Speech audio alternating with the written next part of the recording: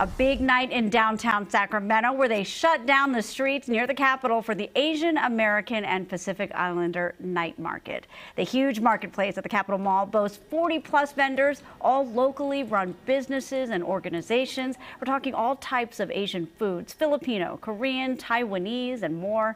It's all part of AAPI Heritage Month, honoring the diversity of the region and richness of AAPI culture. We want to show the diversity of Sacramento. We want to show the diversity of the Asian community. There's over 16 different ethnicities under the Asian umbrella, and we want to celebrate that. Yes, such a cool event. Live music rocked the big stage. Cultural performances took over the streets. And this is only the second year for the AAPI Night Market. And you were out there for it. I have a question crowd. about you being out there in a second, but first I have to tell you about this story.